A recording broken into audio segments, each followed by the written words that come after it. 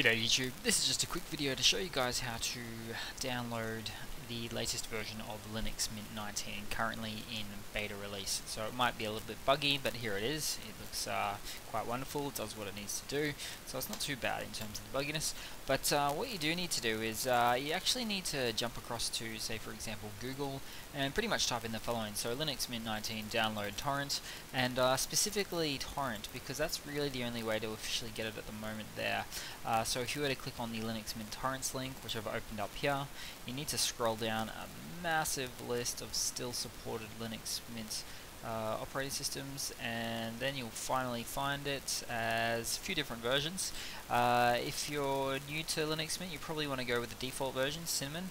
Now depending on your machine, if it's 32 or 64-bit, but more likely than not you'll be clicking on this one here, and pretty much just go ahead and open it in transmission in order to download the torrent, that kind of thing.